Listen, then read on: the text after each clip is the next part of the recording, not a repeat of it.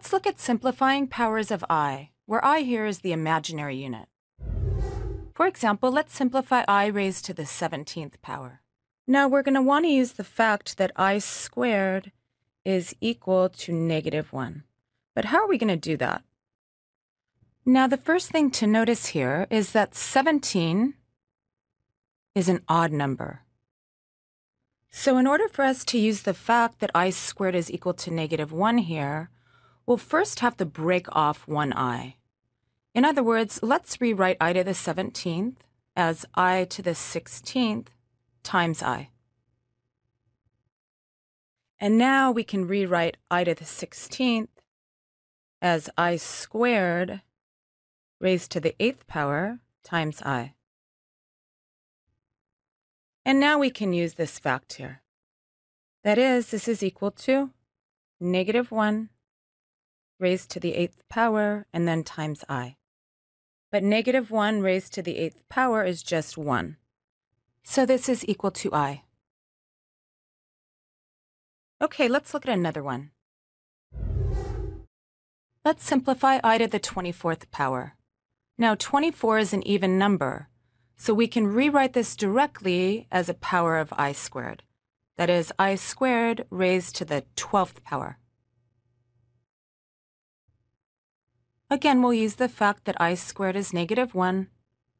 That is, this is equal to -1 raised to the 12th power, which is equal to 1.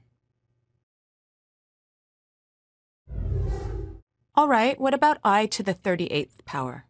Again, 38 is an even number, so we can directly rewrite this as a power of I squared. In other words, I squared raised to the 19th power. Again, using this fact here,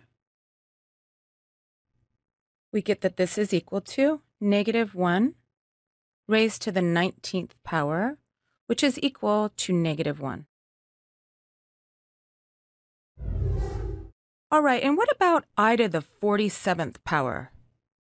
Now this is odd. So again, what we'll do first is break one off. So this is I to the 46th times I. And then rewrite I to the 46th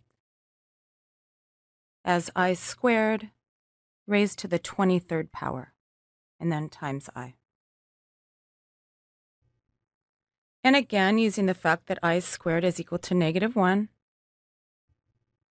gives us that this is equal to -1 to the 23rd power times I.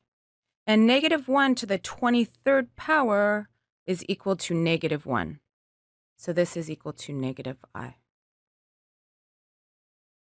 Now let's look at these four answers here. We have I, which was the first one. Second one, we got 1 as our answer. The third one got -1 as our answer. And finally, we got -I as our answer.